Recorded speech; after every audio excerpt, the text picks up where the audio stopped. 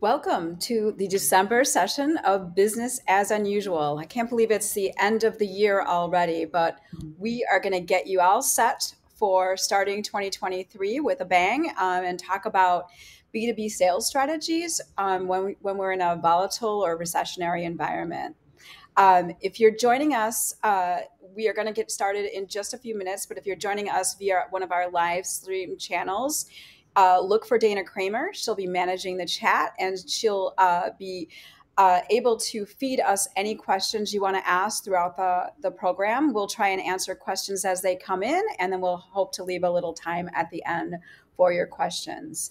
I'm Kathy Steele, and I'm the CEO of Red Caffeine and your host today. For those of you unfamiliar with Red Caffeine, we are a growth consultancy, and it's our mission to build badass brands that people want to work for and with. And one of the things that we love to talk about when we are starting to engage with clients is what their most opportune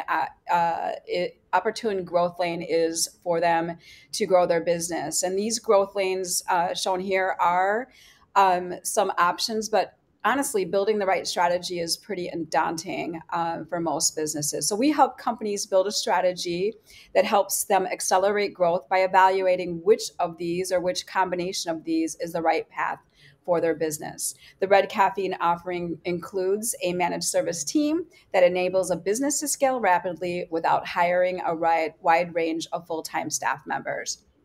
Today, we'll be talking about many of these growth lanes that are sales focused. So organic growth, product and services launches, and expanding your sales channels. Sales is truly the lifeblood of every business. However, the dynamics following the pandemic and this impending recessionary environment have changed the landscape dramatically. So what can you do to navigate these complex market conditions? As customers become more reticent to buy, your sales approach must really change. But right now, it's a really great opportunity to get your organization ready to compete. And I'm going to introduce Janet Viane, who is going to be our guest today. This is really fun. I get to work with Janet on a regular basis, but we rarely get to do these kind of things together. So I'm really excited about the information that we'll share today. So Janet is a go-to-market leader with a proven track record in designing, marketing, and selling operationally the most compelling growth opportunities fueled by multifaceted e-commerce, digital, mobile, social technologies, and analytics. Her experiences include tenures as international Fortune 500 pioneers, startup organizations, and mid-caps across a founding of a consultancy that was a driver of technology and business transformation. Her industry experiences span both the B2B and the B2C space. So, our conversation won't be truly limited to B2B today. She's also been working in manufacturing, healthcare, retail, omnichannel commerce, marketing services, information services, and SaaS. She's a passionate volunteer, a leader for education and health-oriented related causes, and we are super fortunate to have her as our Chief Strategy Officer at Red Caffeine. She's also an incredibly smart person and a mom and grandma, so she's got a lot of fun things. But Janet, tell us something that is not on your bio. I'll give you one professional, one personal. You mentioned the grandchildren thing on the personal side, but professionally, I am super proud of my board assignments at Scott Forge, which is one of the most successful ESOPs in our country, and on Revive, which is an incredible technology that's totally redefining the digital beauty industry. So I'm very excited to work with those organizations and, being a part of their growth. On the personal side, 5 grandchildren, 1 on the way. But I will claim my fame as the best kolache maker during the holiday season in the Chicagoland area. I did know that about you. I thought it was going to be something related to disco, but okay. Okay, that too. All right. So let's jump in. Like we talked about, there is a lot going on. There's a lot of market conditions in play. So why don't you set the stage of some of the things that are going to impact our sales strategies as we enter 2023? Yeah, it's fascinating. As Kathy mentioned, my role as Chief Strategy Officer, I keep the pulse, right? I try on a regular basis, literally daily, to keep a pulse on what's going on. And it is fascinating in this current time that the word uncertain is one of my favorite, because it's definitely reflective of what we're experiencing. So when we take a look at our current state, look at all of this, right? I'm not going to go through and read it all, but my gosh, what we're experiencing right now, literally that first line, inflation, highest it's been in 40 years, right? As of a week ago, it was expected to end at about an 8.3% rate. Now, with the news just 2 days ago that October wasn't as bad as we thought it was going to be, we'll probably end the year a little bit lower than that. So just inflation, pricing, up, down, right? Geopolitical unrest. We all feel horrible for Ukraine and what's going on, frankly, across our globe. Supply chain is still sitting in an uncertain situation, better than it was a couple of years ago, but still uncertain. Labor costs high, energy prices going up, some of them coming down. Look at what we're doing with nuclear fusion and how that's going to potentially impact our ability to provide things through electric sources. Hey, how about those interest rates, right? Another one yesterday, 7 in 2022 all in, looking like we're going to have another 2 interest rate hikes going into next year. And how are we all feeling about it? Not real good, right? And then, oh, by the way, that pandemic thing still looms. Hospitals are still loading up with sick people, and it's all very sad. But at the end of the day, tying back to our business discussion, it's all a risk to economic growth to your business. So we add to that this concept of, call it what you want to, great resignation. People have other terms for it. That was an unexpected turn of events coming out of the human being during this point of serious unrest. So whether you choose to follow economists that say, hey, this attitude that sits in the human being won't last through the winter, I don't know. I don't know if that's true, right? I think that there are definitely a very large group of people that have decided they want to define work on their terms. But then you also look at the layoffs that we've experienced thus far year to date, particularly in the last couple of months. We've had more than 40 companies in the United States that have laid people off, tech sector being hit fairly hard in the last couple of months in particular. Makes you wonder how people are going to feel once they may potentially lose their job. On the other side of that equation, some people feel that this concept of defining work your way is here to stay.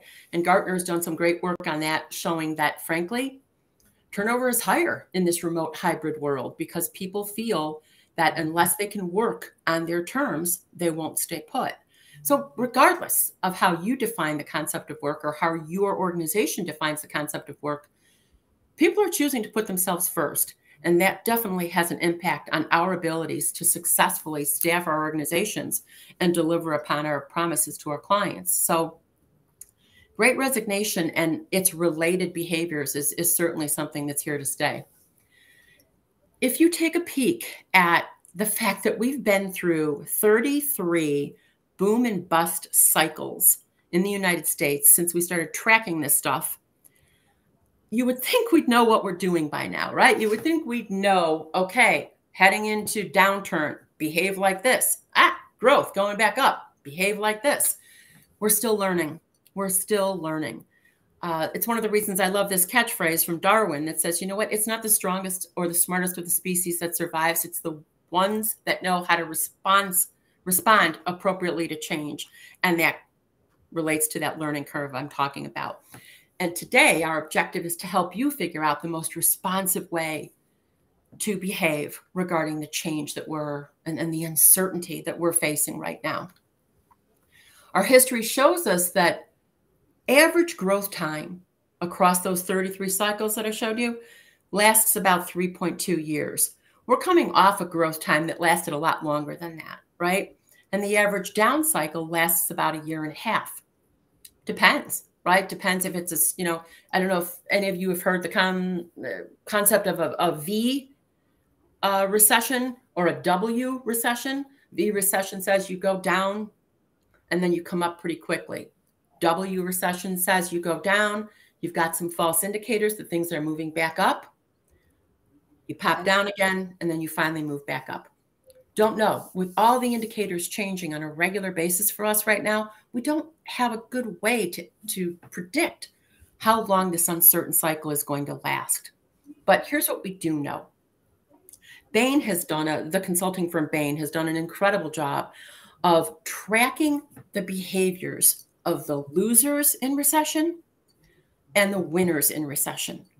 And there are 4 key themes that seem to stay constant during all these boom and bust cycles. One is the winners are the ones that take early cost reductions. They kind of protect, right? They huddle in, they protect, they control their costs, but then they also maintain financial discipline that says, I'm not going to go on a shopping spree right now. I'm going to cut some costs. I'm going to hold tight, right? Smart moves that allows them to continue that winning strategy. The part that I love the most is that consistent behavior of winners through these bust cycles are those that keep aggressive play in the commercial area, meaning sales and marketing area. Those are the folks that win. The other interesting nuance is that during this time, you'll see a lot of activity in the merger and acquisition environment because it's sort of a, maybe aging myself here, but a Kmart blue light special time, right? A lot of the losers go on sale and the winners are able to pick them up. So these 4 behaviors, cutting costs, not cutting into bone, but cutting costs that are intelligent, maintaining financial discipline, staying strong in marketing and sales, and then seeking out, keeping an eye open for any merger and acquisition opportunities. These 4 actions predict the winners. So what does that mean for you in terms of going into an aggressive commercial play during this downturn? What Kathy and I hope to do today is give you some tips and tricks, some thoughts on how you maintain strong commercial performance during this uncertain time. I don't know if any of you caught Janet Yellen on 60 Minutes Sunday night. She made a statement, a couple of statements that I found interesting. One, she's one of my heroes. I think anyone that can be an economist for upwards of 50 years deserves some kind of serious respect and a gold badge of some kind. She made a comment that for all practical purposes, everything that she sees as the Secretary of the Treasury, we're probably going to hang out in this dipped cycle for at least all of 2023. It should start to end and turn upwards towards the end of 2023. But then she made this phenomenal stipulation statement, if you will. And I wrote it down because I want to quote her exactly. She says, we're going to turn back up if, in fact, there is no unanticipated shock. What the heck is that? Right? I guess I'd call pandemic unanticipated shock. I called, the real estate dip in 2008 was maybe anticipated by some, not by most. So bottom line is what I'm saying with this is that we're at least looking at 23, if not a little further, to be in this uncertain cycle. So to help you through that, we want to talk about how you aggressively maintain revenue through that time period, right? So Kathy and I have spent a lot of time working on systemically looking at what it takes to really, really, really get to a sales qualified lead that ends up being a closed piece of business. And so we've built at Red Caffeine this scalable revenue generation system. That's what we call it, a RevGen system. What it's basically saying to you is that if you've got all the components that you need to have to make sales effort be as successful as it can be, you need to look at 4 different streams of thinking: the people, the tools, the tech, and the processes that you have across your sales energy. Those components need to be aligned and they need to be set up for success. Let me give you an example. Across the people side of it, do you have the right people? We've been taught to call it the right butts in the right seats, right? Do you have the right people doing the right jobs? Are they aligned? Are they held accountable? Is this piece of your sales engine collected and behaving the way it's supposed to? We take that thinking through all 4 streams of consciousness here, right? Through the people, through the tools, through the tech, and the process. And we we've taken to color coding ourselves and our clients to say, where's our strength in each of these? Those are the green ones, right? And where's our real need for help? Those are the red ones. If you take a holistic view towards sales and the way you make sales happen, and you set yourself up for success, making sure that you're making the right adjustments across those 4 streams, you ought to be in a halfway decent position to be able to go into this uncertain time. Yeah, I mean, I think, Janet, it really, that systems approach is you know, done a lot in operations where people are, this is our core business. We know exactly how the business operates, but they don't, clients don't always apply that same methodology to their sales infrastructure or sales and marketing infrastructure. Right. So, kind of adding in that it's, it changes every year. I think the dynamic of the skill sets that you need on a sales team are incredibly different than maybe even 3 years ago. The need for analysis and people that have really good data skill sets in your sales ecosystem. So it's just super interesting, but it's something that, you might get everything from red to green in a particular year, but then that next year, some other things turn back to red because you need to keep incrementally improving in all those key areas. Absolutely. Absolutely. And especially going into a downturn time, you want to make sure, and what we're going to do in these next couple of slides is walk through the actual sales journey, right? The sales and buying journeys, and determine where you can apply an adjustment to your current thinking to help you be more successful during this downturn. So Kathy's right. It's a constant iterative process. But there's unique things that have been learned over the years that when you're in down cycle, there are ways that you need to think about doing some things differently. So let's start with the lead gen process, right? There is a lot of proof that over the last couple of years, the future of sales is truly becoming a hybrid behavior. It's not that cold call, knock on a door thing anymore. There is so much more that is involved in the sales process. I love this chart because it gives you incredible data showing that this happens to be B2B focused, that over the last, only since 2016, it's not that long ago, right? Back in 2016, on average, 5 channels of communication were used to make a sales happen, right? Email, knocking on doors, calling on the phone, etc.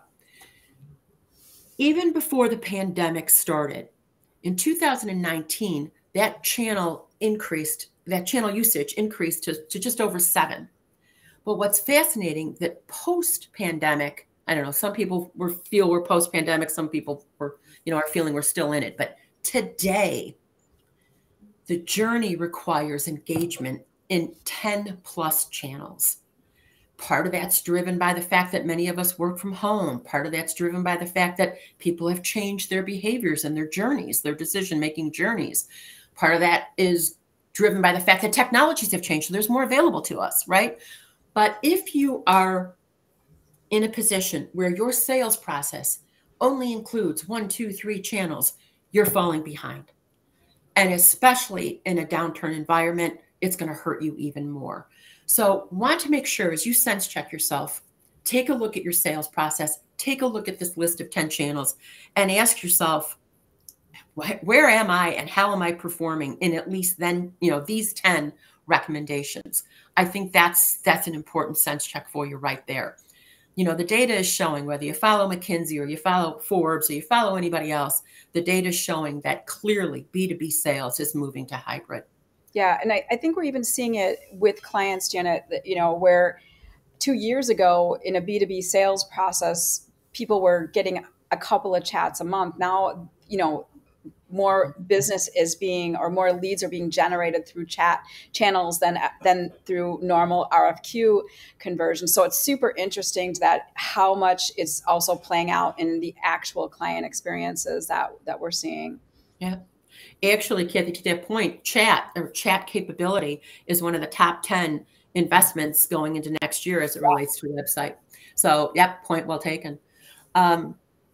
Second thought, Okay, you're hybrid. Let's assume you're hybrid. Second thought, in a down environment, focus on less leads, focus on smarter leads. Greater focus on smarter leads.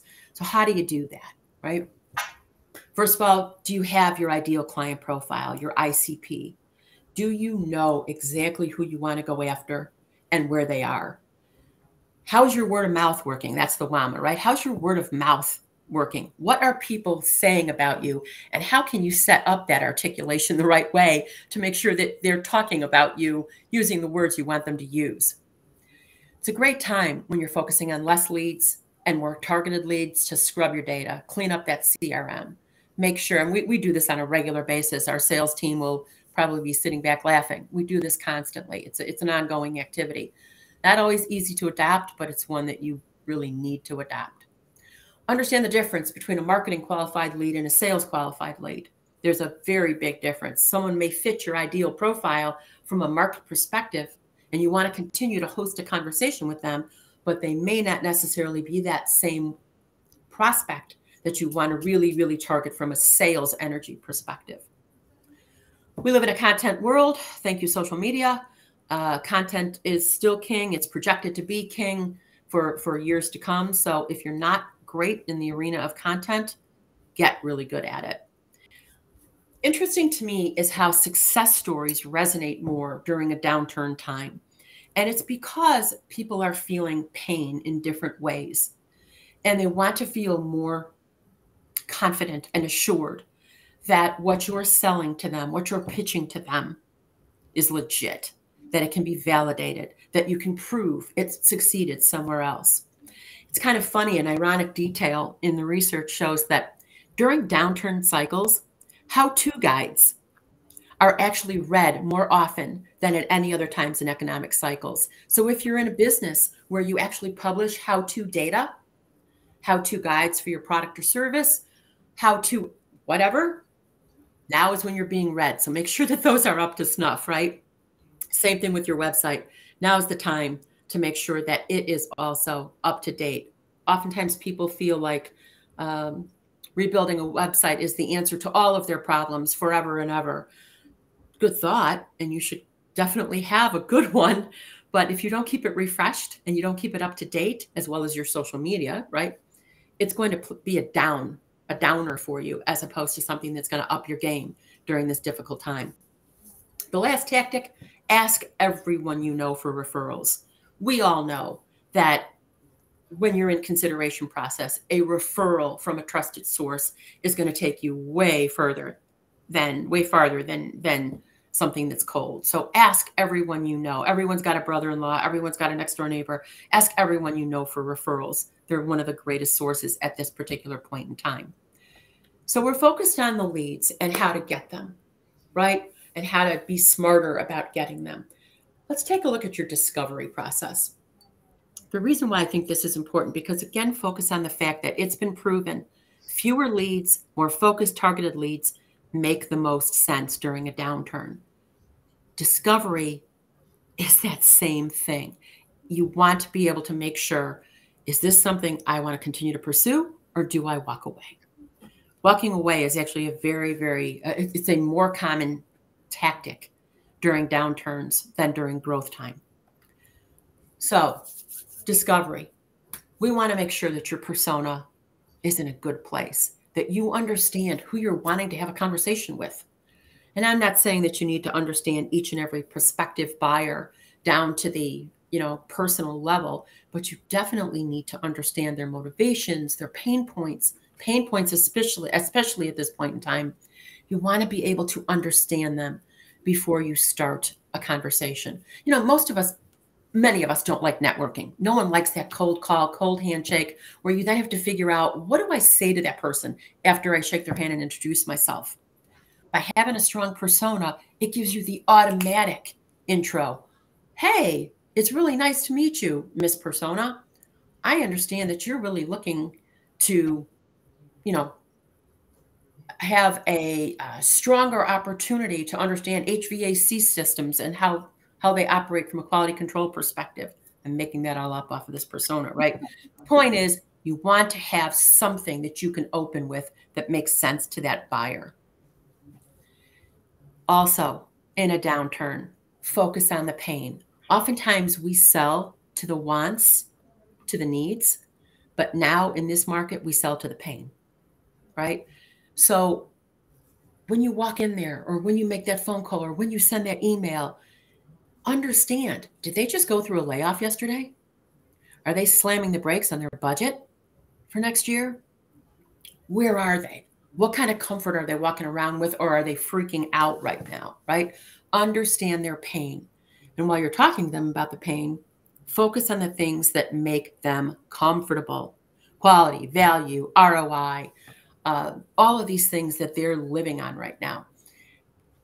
Key, very, very key. Your approach has to be driven by who they are and what they're experiencing right now.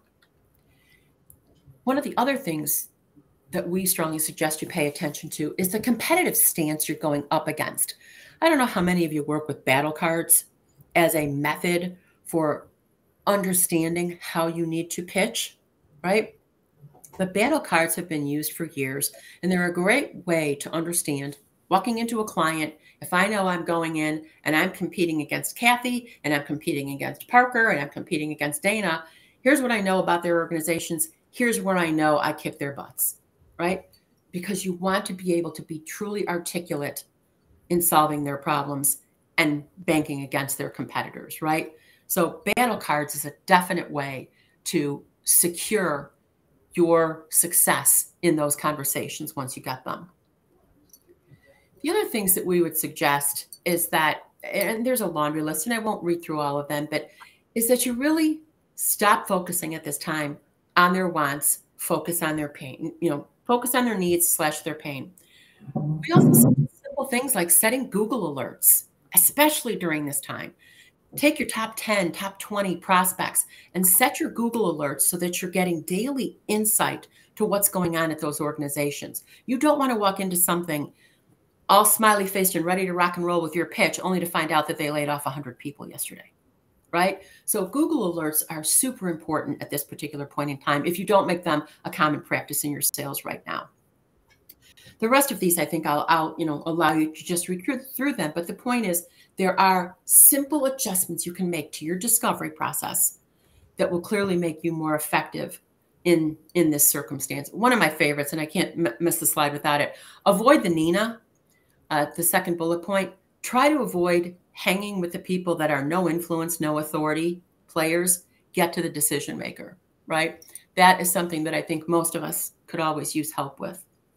Janet, I recently read this HBR article about maybe also adding, typically in the sales process, we get down to the finish line, and that's when we would bring in our, executive sponsor or somebody from the C-suite to help us secure the deal.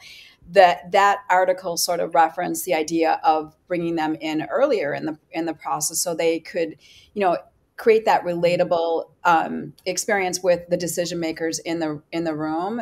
What are your thoughts on that? First of all, I would completely agree with it. And I have been in shoes where, running a $450 million P&L that we just had to go lay off 200 people, and in walks a particular vended resource that was looking to upsell us at a point in time when, kind of read the room here a little bit.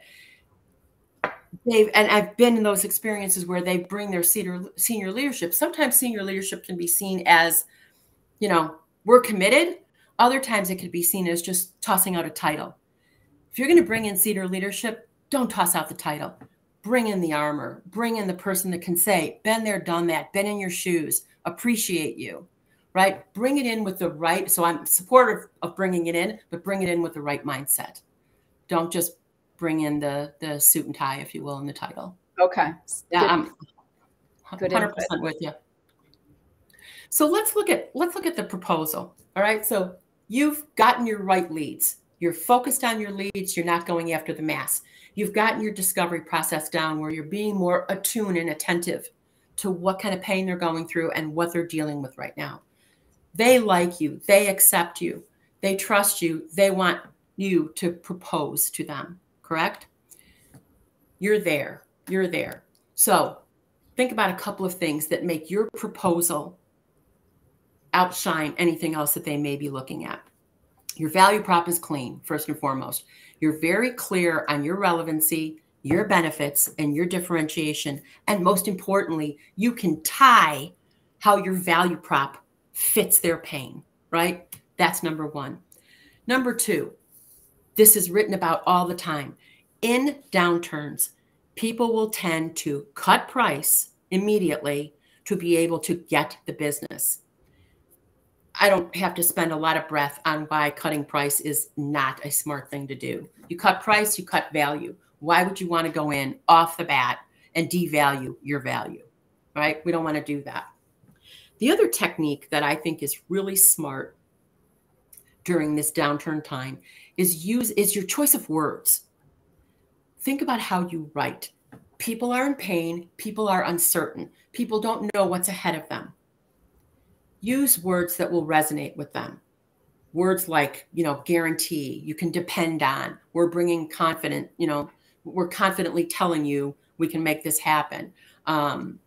Reliance, you can see the set of words here. Actually, I've got a much broader set than this, but you can see how marketers will change their choice of word usage during a downturn time. My favorite popped up yesterday. Does everyone know what salon pause is? When you pop your disc in your back and you get those lidocaine patches that you put across the back and it eases a little bit of the pain.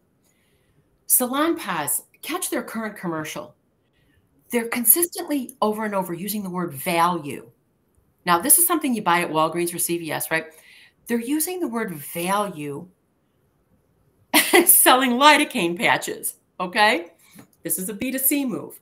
Think about it. Their message to you is, don't go pay the expensive chiropractor. Pay us. We're a much cheaper alternative. We bring you value, right? So if you really look around, you'll start to see that savvy marketers begin to change their use of words during this uncertain time. So pay attention to that in your market messaging. Then I think a couple other things that you could think about. Again, because people are sitting in uncertainty, they want proof. They want evidence that what you're saying you can do or you're saying you can offer is, again, legitimate. Do you have case studies? Do you have any kind of performance data? Do you have an NPS score, a net promoter score that you subscribe to that will allow you to say, I can prove it to you that we're really good at this, right? Acknowledge that they may not be ready for the change. And if they are, they may need some flexibility on your part. Maybe it's in contract terms or payment schedule. Be willing to be flexible. Again, I won't read through all of them, but suggestions here say that you have to probably be more open than you have been before, and you need to be able to substantiate your offer probably more strongly than you have had to in the past. So we've got the proposal on the table. We've done it all the right way to this point, right? But we're not getting an immediate response. Data shows that in a downturn cycle, it takes a minimum of 4 more touch points to close a deal than it has in a growth platform cycle, right? So while you're nurturing that proposal that's on the table, think about the fact that a lot of sales are left open. They're never closed because there are unanswered concerns that the buyer has that you just didn't get to. So you want to make sure you're never leaving unanswered questions on the table. This says, again, if you know your persona, you interact with them in a more personalized way, send them content, teach them instead of sell them, right? Leverage content that you've created that's very targeted to their pain, to their problem. Never look hungry. Even though you've got to increase your number of touch points during a downturn cycle, never look hungry or desperate. If you get feedback, respond quickly, common sense, right? And then this one's my favorite. You've got typical objections. You know you have. You've experienced them before. Be on the spot. Be Johnny or Jill on the spot with handling your objections. Don't ever say, let me get back to you on that.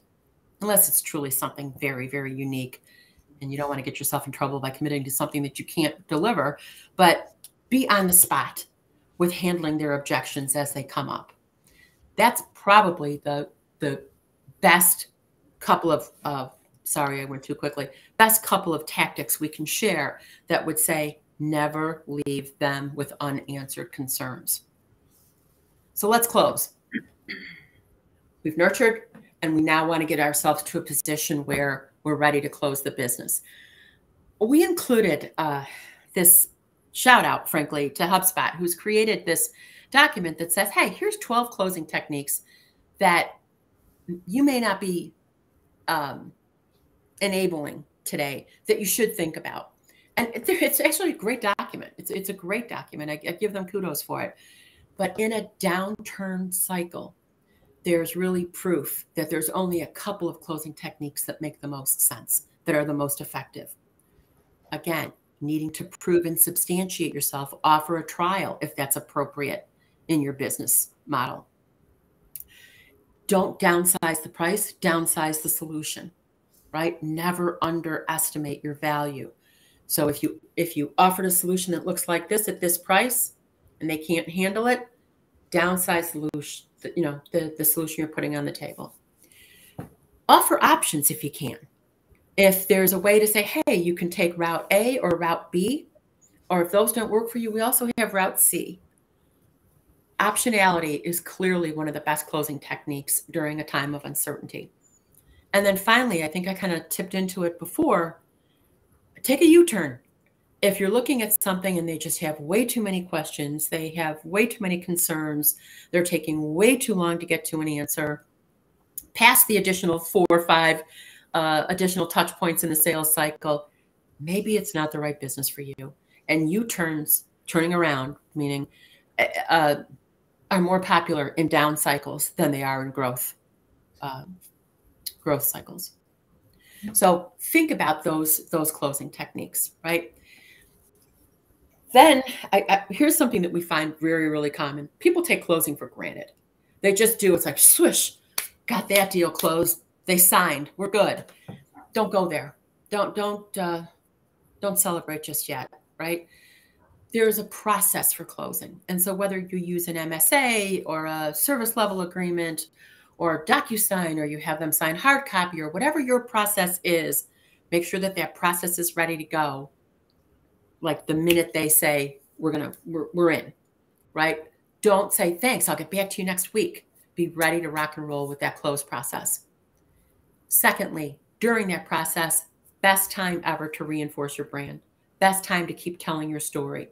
Whether you do it through documentation, you do it through clarification of next steps, you do it through recognition of the event. We're becoming partners. It's more than a handshake. Here, take a coffee mug. Or here, let's go celebrate with dinner, or whatever it is. Recognize the fact that you're excited to be working with their organization. Stay connected during this time. This is a sales, more than anything, a sales technique. Do not close and run. We don't do that in our business, but a lot of businesses do. And I don't mean our business, Red Caffeine, but in our type of business. But a lot of businesses do close and hand off and run. Now is not the time to do that. Remember that you're here instilling confidence and comfort, right? And then last but not least, after you close, after you've gotten through next steps, after you've maybe onboarded or started producing their work, ask for the referral. Absolutely ask for the referral. Those are the typical steps in the sales process, right? Grabbing that lead, making sure that that lead is a good one for you, going through the discovery process, going through proposal, going through nurture, getting to the close. These tips and tricks for each of those stages are just what we've learned in downturns help to impact success, right? But then I think it would be wrong on our part not to allude to the fact that sales doesn't stop after the deal is signed, right? You've got to focus on the fact that we all know retention is the true key to growth. It is so much harder to acquire that new customer than it is to upsell, cross-sell that existing client who's already made the strategic decision you're a good partner. And so please keep kind of next toe in the water very quickly on the techniques you use for retention? You know, is it something you do that, you know, where you have a loyalty program? This happens a lot in B2C world, right? Where you engage them with referrals, so you recognize them for referrals, where you ask for feedback on a regular basis, particularly if you're an NPS type organization, you're always asking for that net promoter score data that says, would you recommend us to someone else, right? So please keep retention first and foremost in your brain after that close. We're super focused on co-created experiences, which I think is the other part of keeping strong retention growth. Right up front, we're always telling clients, prospects, look, we bring these things to the table, right? We bring our thought leadership. We bring a proven model. We bring transparency. We bring discipline in the way we do work. We back that up with things that we subscribe to. But in order for us to be successful, you've got to bring some things to the party too, right? And make it clear to them that we're creating this partnership and this really successful business relationship with commitments from both sides. And I think if you do that, you set that expectation up front and you revisit it on a regular basis, it helps to reinforce why they want to continue to grow that relationship with you. And then, you know, obviously the leaving it at the end of the game here is there's an assumption you monitor and measure the performance, right? That you're nurturing the relationship, that you're building in business reviews, whether it's quarterly or twice a year, or maybe it's annual only, making sure that those components are a big part of how you monitor and measure not only the satisfaction level of that engagement, but your opportunity for growth with them, right? So whether you do it through having customer advisory boards and really engaging them in your business, or managing reputation, however you choose to monitor your performance with them and improve upon it, clearly it's your call, but don't miss that step it's part of the sales process, the ongoing sales process. So I've spoken a lot, and I want to make sure that if there's questions out there that we lead to them. It was important to us to close out the year. We've provided you all kinds of insights through incredible speakers during the course of 2022. And as we close out the year, we want to make sure that we're also providing you some tactics that help you think through your planning for 2023. Not only the insight, a little bit of insight around what's happening out there economically, right? But there are proven tactics that in downturn environments, marketers, sales folks succeed better if they do some of these things. So even if you walk away today with one or two ideas that you can add to your current sales model, your current marketing model, anything that will help you improve in this down cycle, regardless if it lasts a year, 2 years, we're here to help. We're here to want to help you make that happen. We're extremely committed to the growth of the mid-market in particular and want to make sure we help you do that. So that's why we're leaving you with this kind of presentation to end our webinar year. So key themes that are going to see you through this. I love this. I love this phrase of don't be scared, be prepared, right?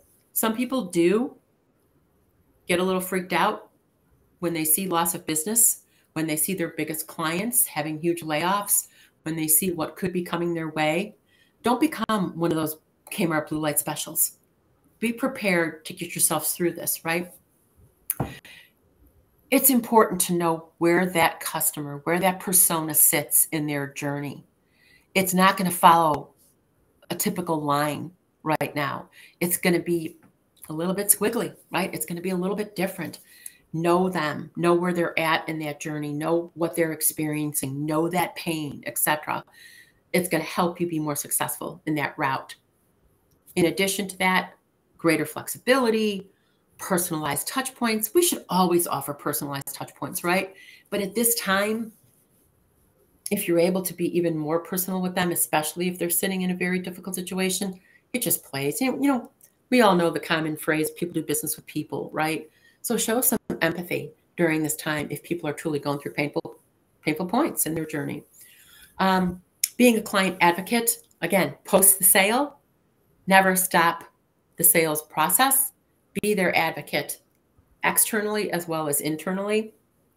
And then ultimately what you're doing through all of this is you're building a reinforced, trusted brand that hopefully your prospects, your clients are going to appreciate for years to come. So my hope through sharing some of these ideas is that you walk away with 1, 2, 3, take the whole deck, take some insight on what we have learned. My gosh, I've been doing this stuff for 40 years, right? Take some insight on what we've learned as a business, what Kathy and I have learned over umpteen years of doing this, and apply it to what you're doing in your sales and marketing journey over the next year in particular. And with that, I would love to open up if there are any questions. Would love to take them. Yeah, I think there's a few questions coming in, Janet, but I'm going to start back by asking, you to go back to that nurture part of the sales funnel. I think, when you don't get a yes and you don't get a no and somebody stays in limbo, that's, I think, always, the challenging situation for sales. So what are you seeing in terms of frequency and customization? People are leaning into more marketing automation tools for some of their nurture conversations. What does a nurture timeline look like? Should you expanding the time somebody stays in that nurture part of the funnel? Give us a little more thoughts on this. Kind of a couple of interesting points there, Kathy, and I want to think about this for a second, but clearly the nurture cycle is longer, right? That's factual, that's proven, that's not just my opinion. The nurture cycle is longer in downturns. What's also fascinating to me is in downturn economies, the buyer tends to lean back a little bit towards analog channels, towards analog experiences, radio, TV, newspaper, kind of good old-fashioned park bench stuff. There's this slight comfort, or I don't know if it's feeling like, grandma's meatloaf, that where they just feel a little bit more comfortable in trusting those mediums. Yeah, let's face it, our digital, social, mobile technologies are still new. They've been around for more than 2 decades, but they're still newer in reference or in comparison to the Mad Men marketing channels of the 60s and 70s. But in that slower cycle, I think where you can provide touch points that add value, the content, like, hey, Joe, I know you're still considering our proposal, but I noticed on 60 Minutes Sunday night that Janet Yellen was talking about your industry. Did you happen to catch that segment? If not, here's the link. I think you might find it interesting, right? Like reinforce, make the touch points meaningful in that longer cycle, not just automated. Automated's always great. It keeps you front and center in mind, right? But the more you can personalize those nurture touch points, I think the better off you are. Yeah, I 100% agree. I do love, using automation where it makes sense to kind of check on things that feel, but still have that very personalized feel to clients. Right. And then I still think some of those things like, hey, let's just grab lunch and just talk, or, those kinds of one-on-one experiences also could be really valuable there. We're getting a question around when you're thinking about your sales funnel, should you be spending more time on trying to create those new relationships or more time on trying to grow those existing relationships? Is there a thought to where that balance should lie? Mm-hmm. I don't know that I could give a formulaic response to that, like, hey, make it 60-40, but there is definite proof in the research that shows that there is, let's face it, when you're in hunker down time, you want to protect what you've got, right? And you want to leverage. It's easier to leverage and grow what you've got than it is to obtain the new. So I would probably place more of my bet, more of my formula on upsell, cross-sell of existing portfolio, but first and foremost, protect, right? Because think about it. I'm sure within that basket of clients, you've got people that are in pain, people that may be seeing downturn in terms of their sales or their profits, right? So help them, protect them, and then try to upsell, cross-sell them. It's easier for you. And then I would put, probably the 40% on the new. But that, never underestimate the greater opportunity to upsell, cross-sell what you've got. Yeah, I mean, even see us thinking about that from a people in your already in your existing network. So who's following you on LinkedIn? Who's in your social channels? Really auditing your following, auditing your current customer or database of email contacts, and because it's they may not be buying from you, but they already have sort of a warm and fuzzy about your organization, or they wouldn't stay connected to you through those Right. means. And so, not always going for the brand new opportunity, but really looking at the data that is already available to you currently. Right. Um, Another question that came in would be about how do you embrace a digital conversion when key people are increasingly harder to reach? So I think the question is asking, we're all bombarded by email and social and phone calls and all even direct mail pieces. Mhm. How do you embrace more digital tools when it's super challenging because they're very cluttered channels as well. Right. It's interesting when you're in this business for such a long time. One of the benefits of it is you get to see how these channels have morphed over the years, right? So I came out of the direct marketing world. My job used to be to fill your mailbox, all kinds of catalogs, all kind of DM pieces, right? And digital took your mailbox elsewhere. What's happening now is that with the clutter in the digital channels, what's happened? People have gone back to the mailbox a little bit. So you'll see a little bit of an increase in that, but it's become harder because so many of us are working from home. So no longer can they send, um, let's say, a sample piece to your high-rise business address. They don't know if you're ever going to get it. Right now, Right. I think we've kind of settled down in that a little bit, but there is this reality check that says, again, if you know your persona, you know where they're hanging out. Are they, if people understood my personal persona, I'm a LinkedIn networking junkie. I am on LinkedIn in the morning when I get up, at night when I go to bed.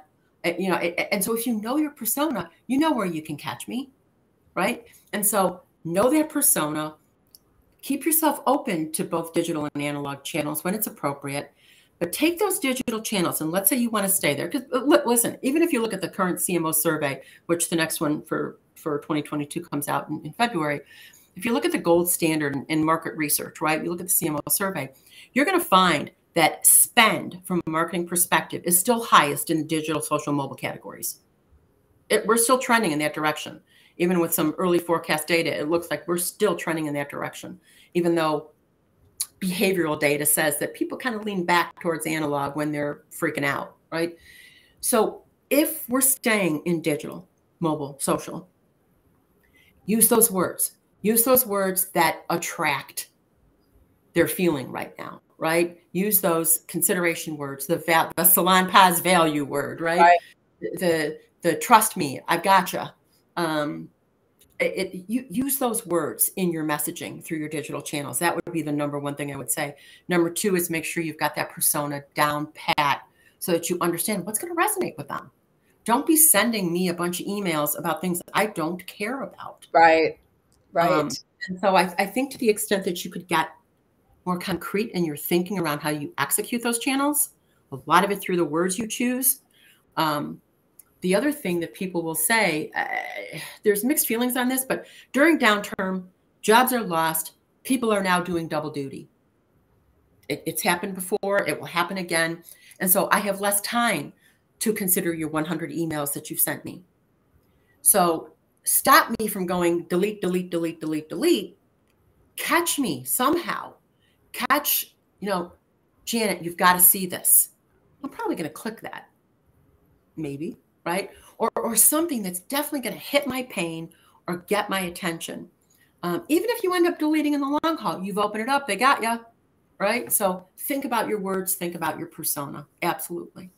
Yeah, you've only got a couple seconds to capture somebody's attention, and if you are talking about them versus talking about you, I think it really flips the script on how as humans we care about what's on our mind, what's our pain point, obviously. So if our message the message is reflective of something that might be going on in our organization, I think I'm way more apt to open that email or respond to that LinkedIn Right. email message.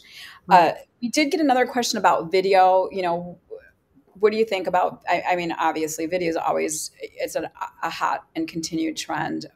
What are you seeing that in, how are you seeing that factor into sales in I 20? think I referenced earlier how chat technology is one of the top 10 inclusions for website refreshes going into 2023. Video is also in that top 10.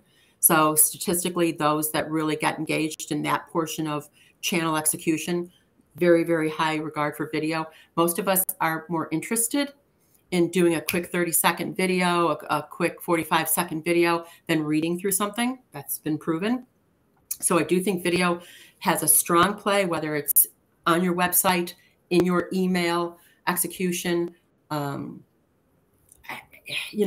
you seen the business cards that now have, you click the QR code and up pops a video, right? So video is clearly taking over. Again, content is king, right? Yeah. Video is a great form of content. I also think if you, again, think about the environment, people are uncomfortable. I belong to a couple of executive networking groups that are their premise is based on know, like, trust. I get to know you, I like you, I trust you. Okay, I'm going to cut you a check, right? Think about that in your video. The purpose of your video should be to get them to know you, right? To maybe like you and to think, okay, I'll take it to the next level because I trust that they might know what they're talking about. So I think there is so much more robust engagement that can come from a video than from an email, say, for example. Yeah, I mean, I think we see it too, to your point about adding value or doing less with more when we're all trying to create, efficiencies. Like, how do I prevent having to call you? Like preventative maintenance videos and things of that nature tend to trend a little bit more, or the how-to, the DIY. You may try it and find out you can't do it. But if I try it because I've gotten a video or a download that tells me how to do it, then I know that maybe you're the resource if I'm going to need to hire somebody. So I love that. Well, I know we are getting close to time, so I want to be able to, give a shout out to our sponsors that have, just been incredible. They've been incredible guest hosts this year. They've been incredible contributors and partners to us. Insperity, M3 Learning, and HR Source. We are so thrilled to have you on board for 2023 and be, bringing us some additional thought leader and the dynamics that they bring to the table when they're hosting with us. And then we're so excited about what we're going to be talking about in January of 2023. That we've been doing this 3 years running. We are going to really set the stage of the different economic scenarios that you need to prepare for in 2023. We are going to be looking at it from the lens of the private equity, mergers, acquisition space, the actual economist lens, and then private investing, and how do these types of investing strategies really influence your sales, marketing, talent plans for 2023. It's going to be incredible content. I always get so much out of it. It's crammed with information, but it's fun to prepare for, and it's just doubly fun to host. So, do you have any thoughts on how this topic is going to help? I would say at a bare minimum, log on, because as things change daily, I mean, I'm going to be honest with this crowd. As Kathy knows, I've had to change my slides as of yesterday because stuff is changing daily. Crazy. So yes, so if you're truly focused on what this uncertain time means to your business, I would listen to these three folks and what they have to say come January. You've got to pay attention. You've got to pay attention. And we love teeing up our year with giving you the insight and the intelligence to know what's ahead of you before we start planning, how we can help you out through the course of the year. So yeah, I get excited about this one. Yeah. And, I think the one thing that we've been talking about internally a lot lately is that growth is a choice. And so if somebody is really looking to think about what is going to be best for their organization, we'd love to talk to you about it. Growth is a choice. We want to help you choose right. So if you're looking for some guidance in your 2023 planning, please connect with us at redcaffeine.com or any of the other channels that you follow us on. Thank you, Janet. This was incredible. I mean, I have seen pieces and parts of this presentation before, but it's just a great reminder to all of us how complex the sales process is, how, impactful it is for all of our organizations. So I really hope that we were going to be able to leave our audience with some great takeaways today, and I'm sure we have. Great. Thank you. It's always fun.